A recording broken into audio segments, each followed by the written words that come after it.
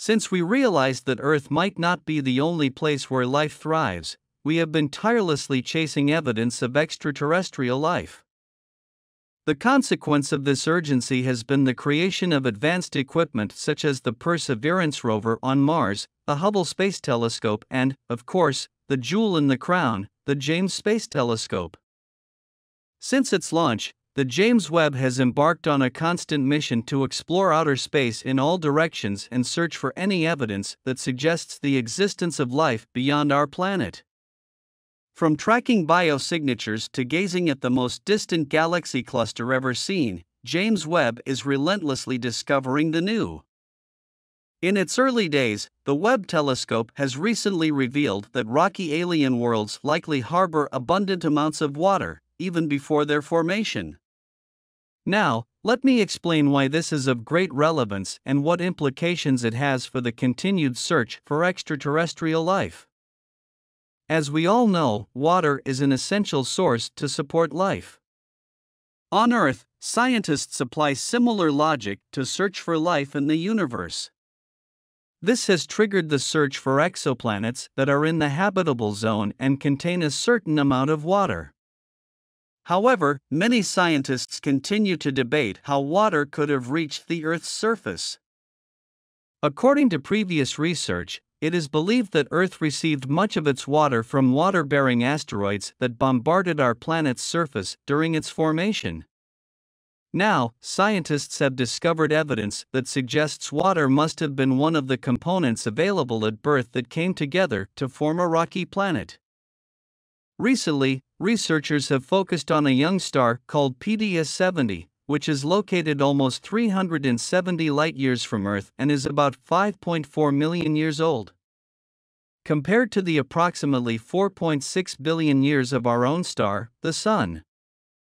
Using James Webb's infrared instrument, scientists have discovered water in the form of hot vapor at about 625 degrees Fahrenheit, near the center of the disk of gas and dust surrounding the star PDS-70. The study's lead author and astrophysicist, Luvia Porot, mentioned that this discovery demonstrates that water is present in the inner disk of this iconic system, where Earth-like planets could be forming. This finding is of great importance, since in our solar system, these central areas where various rocky planets emerged, including our own home, Earth, offer us the opportunity to trace the formation process of the planets in our system and understand their chemical composition prior to its creation. The latest findings suggest that any terrestrial planet generated in the central region of PDS-70 would contain a substantial amount of water and could ultimately become potentially habitable. Regarding the origin of the water in PDS-70, the researchers propose two possible scenarios. One explanation suggests that the water present in PDS-70 could have originated in a water-rich nebula that gave rise to the star. The other possibility is that the outer reaches of PDS-70 could have been permeated by oxygen and hydrogen gases, which then merged to give rise to water vapor. If you think that this is an isolated case where James Webb hinted at the possibility of extraterrestrial life, you are completely wrong. Let me take you through one of the most fascinating recent incidents. Astronomers using the James Space Telescope have discovered evidence of similar complex organic molecules in a distant galaxy. This is the oldest known sample of complex organic molecules in the universe found by humans. What it has achieved is that it has advanced the previous record for detections like this by about 1 billion years. I don't know about you, but it's both fascinating and terrifying to me that these discoveries at the edges of the universe are changing the foundations of our cosmology. This is a powerful discovery, and here's what changes. First things first, chemicals have been detected within an early galaxy that formed when the universe was about 10% of its current age. Carbon-based molecules, technically known as polycyclic aromatic hydrocarbons, are found in oil and coal deposits on Earth, as well as in smoke.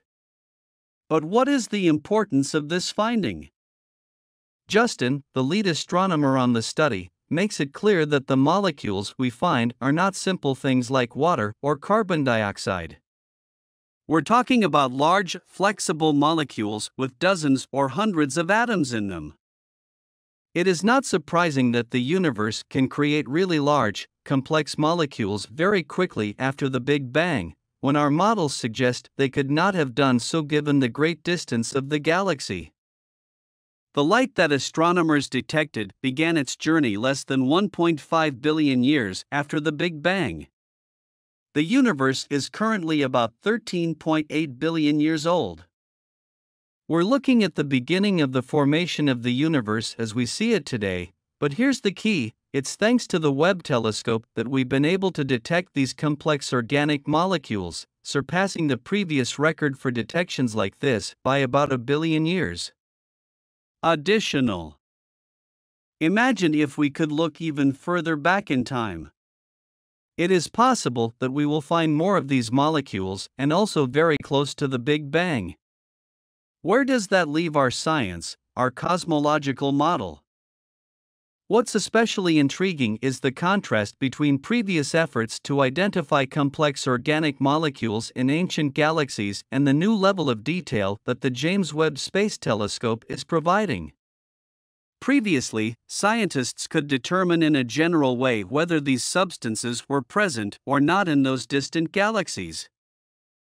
However, with Webb's resolving power, we are witnessing a remarkable advance, as we are now able to delve into the intricate details of the exact location of these molecules within a galaxy. Turning our attention to an early galaxy designated DSFG 850.95, an additional mystery arises. We cannot ignore that the distribution of these complex organic molecules in this galaxy is not homogeneous, but rather presents peculiar patterns. The reasons behind this variability still require further explanation and analysis by scientists. This complexity adds a new level of questions about the chemical and physical processes that influence the formation and distribution of these molecules in the early stages of the universe. This discovery not only opens new perspectives on galaxy formation in the early stages of the cosmos, but also raises exciting questions about the abundance of materials essential for life in these remote environments. What was once considered a period of relatively little activity in terms of galactic formation is now presented as a crucial moment where galaxies were already taking shape and content. It is even more surprising that this early galaxy, despite its youth in cosmological terms, already exhibits comparable magnitude and richness in elements such as carbon and oxygen compared to our own much older Milky Way.